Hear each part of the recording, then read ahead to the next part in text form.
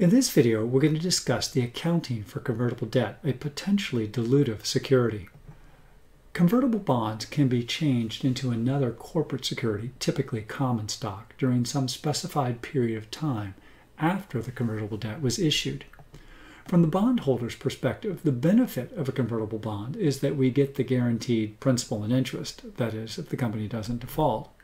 Plus, we get the added benefit of being able to exchange it for stock. In other words, we have an upside, something more than the par value of our bonds at maturity. Think about being a bondholder for Tesla. There's a lot of downside risk there, and as a bondholder, you don't share in that tremendous upside potential. However, if you are a convertible bondholder, you get the benefits of being paid first in the event of financial distress, and you've got that guaranteed coupon payment, at least as long as Tesla remains in business, but you also have a chance for that tremendous upside potential. From Tesla's perspective, there are benefits to the corporation as well. The first primary benefit that we can talk about is that they can get to raise essentially what's somewhat of an equity stake without giving up ownership control today. In other words, debt doesn't have any voting rights. So Elon Musk doesn't have to dilute his voting interest by issuing convertible debt. And second, and probably equally or perhaps more important, is the debt financing can be obtained at cheaper rates. You're willing to accept a much lower yield on convertible bonds that you know have potential upside than you are on straight debt. Would you really want to lend money to Tesla at 5% interest rate, knowing that they could very easily go bankrupt and you have no upside potential? From an accounting perspective, we're going to need to talk about issuing of convertible debt, how we account for conversion of convertible debt, as well as the retirement of convertible debt. First, at the time of issue, it's very simple. Convertible bonds are recorded just like straight debt issues, and any premium or discount is amortized over the term of the debt. We don't recognize under GAAP any equity component associated with convertible debt. That's different than the global view. Under IFRS, the issuer of convertible debt needs to record separately the liability and equity components of that security. At the time of conversion, that is, if the bonds are convertible to common stock, the companies will use the book value method when converting the bonds. The issuing company won't recognize any gain or loss upon conversion. They will simply remove the bond payable along with any unamortized premium or discount and record the common stock at par along with additional paid-in capital. Let's take a look at an example.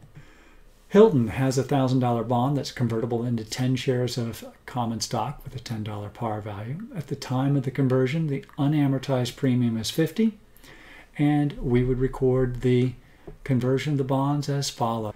First, we would debit bonds payable and the premium on bonds payable to remove the debt from our books. Then, of course, we record the common stock at par, 10 shares at $10 per share par value, and the difference gets plugged to additional paid-in capital. The next issue we'll talk about is what we refer to as an induced conversion. This is when the issuer wants to encourage a more prompt conversion that the convertible debt holders might otherwise undertake. In other words, we want to quit making coupon payments to the debt holders, and we would like them to exchange their debt for shares of common stock. In order to do that, we often have to offer a sweetener, a little something extra. In other words, we're going to pay them some additional cash to induce that conversion.